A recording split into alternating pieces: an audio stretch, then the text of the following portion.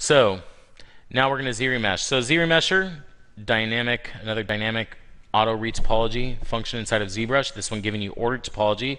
Let's turn on our polyframes, hitting Shift F. And I will leave perspective off for now, just in case I need to do any sweeping passes across here. So ZRemesher, for those of you who haven't used it, simply put, if I click on the ZRemesher button, it's going to go through and it's going to retopologize my mesh. Right? And it's going to give me nice, clean, quadded topology. That's the basic, the very basic explanation for ZRemesher, right? But let's step back because we have a little bit more control than just clicking that button. We can choose a polygon count. This is measured in the thousands. By default, it's at 5. I probably want to stick to that. For something like this, I might even want to go see if I can go lower. How do you determine what the correct poly count is for what you're doing for a game? Well, if you're in production, you're going to have guidelines, and they're going to tell you, you can't exceed this for this character. You can't exceed this poly count for this character, and that'll determine that. If it's something you're working on for your own, and you're like, well, I'm not sure what this character should be, well, look about it this way. You can only handle, you're going to shoot for how many polys you can have on the screen, right? So that's going to dictate. It's all about performance. So I personally just look at it this way. How low can I get? How low can I get without sacrificing too much of my silhouette? Right? So I want to be able to see as much of the silhouette as possible, but some of the subtlety will be lost when I go really low, because this is what we're going to bring into Maya today to add a low resolution with maps applied to it. So I'm going to start with the default 5, and then I'll see if I can move lower later on. So that's one way in which you can control the poly count. You also have half, same, and double, and these 3 buttons will give you half the current poly count, or the same, or double the current poly count. Now, with this button on, the adaptive algorithm, or the adaptive density algorithm, that sort of gives the ZRemesher algorithm some leeway in what you're telling it to do. So I may say, hey, I want this to be 5,000 polys. The adaptive density algorithm is going to say, well, you know what? I don't think that sounds good. You might need 10,000 polys, right? So these aren't hard marching orders when this is on. They're more suggestions. And even with this off, these will never be exact. Like, you'll never get exactly 5,000 polys. Should merge the head and body of a creature under the same mesh like yours. Mine are also separate subtools. I would keep, Simon, everything together as one mesh with the exception of the eyes and any internal mouth structures. I would keep everything as one mesh. It's going to make it's going to make your world a much easier place to live in when you bring that into Maya. Beyond that, we do have some tuning ability and adaptive density strength. So if I were to bring this value down, the adaptive algorithm would have less say-so in how it and how much decision making it can make during the remeshing process. We can also use curves, which I'll be applying to here, and then we can also control density by polypaint. So the way that the polypaint density works is a value of 2 is twice the density of everything else that's not painted, right? And there's a color assignment. If you look here, you can see that there's this pink color now here.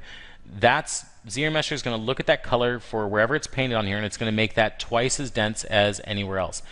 I do retopologize by hand, and I'll be retopologizing by hand inside of Maya using planar retopology, and I want to go through some of the new modeling tools with a modeling toolkit inside of 2015 and go through that process with you on characters that we're working on. Actually, our next character will be going through and be doing hand retopology. For the sake of time, you would use this workflow in production. It depends how much screen time are we going to see on this character, right? How far are we going to see it from? Because it's so frustrating to actually go in by hand. You know what? It can be, but retopo, depending on your character. I mean, if you have a really complex character, like the final character that we're going to do in this class, it might take us a day or two to retopologize it, and it might take us longer, depending on how complex we make the characters, because it's just the nature of what it is. But hand retopology is always more superior than auto retopology, like something you would do inside of 3D Code or something inside of ZBrush. Unless you have full control, like you have with, like, say, I don't know, the topology brush, or using Z-sphere retopology. Yes, exactly, Manuel. You have complete control inside of something like Maya. So I didn't have my object filled with poly paint, so automatically it filled it with that color. I am just going to go ahead and turn on RGB. Actually, let's go color, fill object. Let's set the color density to 2. And typically I want the front of the head, including the mouth, to be twice as dense, as well as the hands. Any area of where that will receive more transformations, or will exercise more motion, and will hold more detail, or will require more detail, I want those areas to have a greater density. So I'm going to paint that in. Let's go to the standard brush, turn off Z-Add, turn on RGB, and let's drop that in. And let's go broader strokes.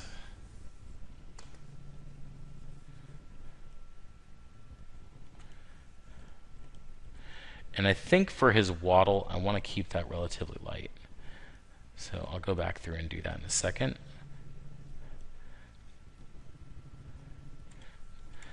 Let's get his foots.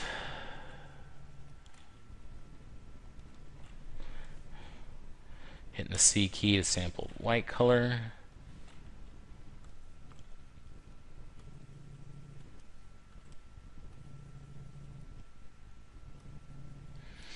Now, you have to realize that when you do this, you're telling ZBrush to target. This is the way the order of just sort of the order of operations, the way that the ZRemesher algorithm works. You're telling it to produce a 5,000 poly mesh, and then that's over the whole thing, right? 5,000 polys for the whole thing. Then you're going, okay, but do these areas twice as dense? So you're going to hit probably about 10,000 polys, even with like the adaptive algorithm off, at least.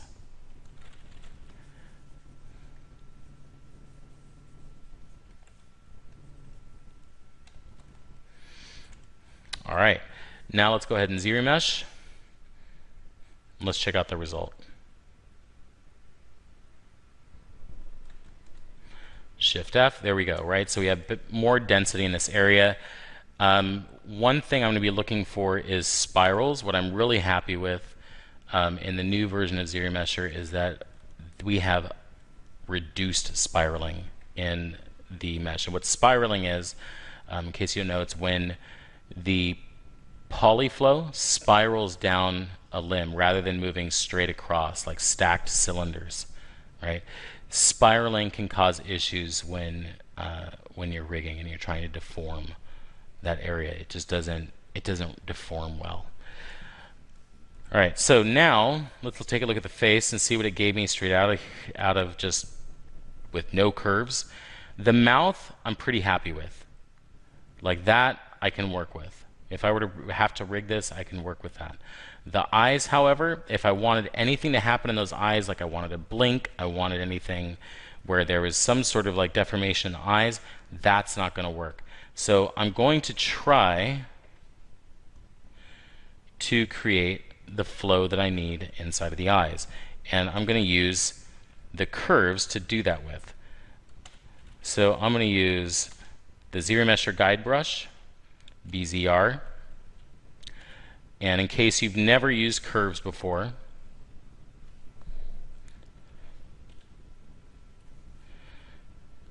the way that curves work is you draw out a line and you have these little hash marks. The distance and the number of these hash marks is determined upon your brush size. So if I increase my brush size, or draw size, I'll have fewer hash marks. Now, more of these hash marks doesn't mean that it's going to perform any better, because what happens is, especially like when you're using something like the topology brush, when you have these curves, you want them to connect when you cross over, right? When you're dealing with like really high resolution curves across a large area, you might not get the snap that you want, and the lower curve will snap a little bit easier, and it's a little bit easier to control. So basic curve controls, or curve drawing controls: draw out a curve, draw across a curve. When you get a connection point like that, you can hold down Alt and delete a curve. If you want to continue to draw off a curve, you can go down here and grab any one of these circles and just continue to draw off of it. To clear curves, just tap on the surface and it'll clear all your curves. All right, so I want my topology to flow around the eye.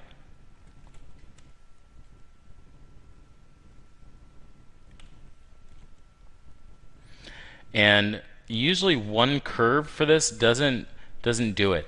Now, because the reason why I say that is you can go, well, you can increase the curve strength slider, which is giving it harder marching orders to obey your curves.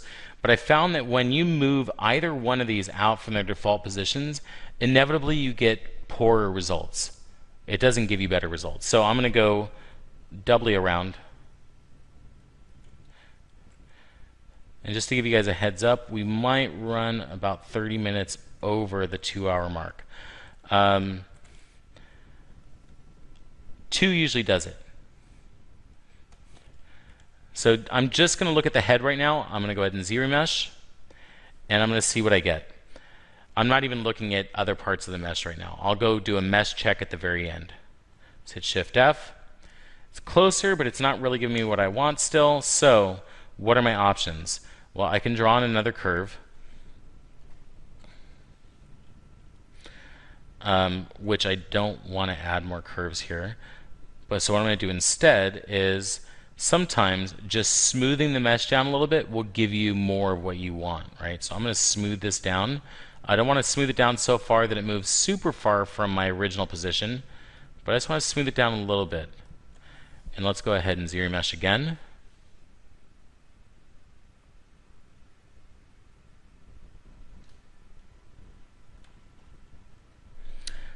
You know, that's better. I could probably do something with this, but I'm still not getting what I want. I do have an option I could use, which I think I might use. Let's try one more thing. I'm going to go ahead and try one last thing here, and then if ZRemesher won't do it for us, sometimes local retopology will with the topology brush. So let's go ahead and try this one more time, and I will try increasing the curve strength just slightly. This always makes me nervous moving that out. And I will try adding one more set of curves around this, going ZBrush, really, really, really give me these concentric circles.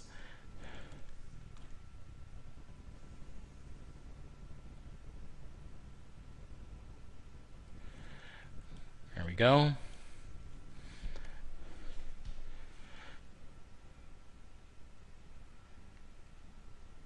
Oh, thanks, Claude.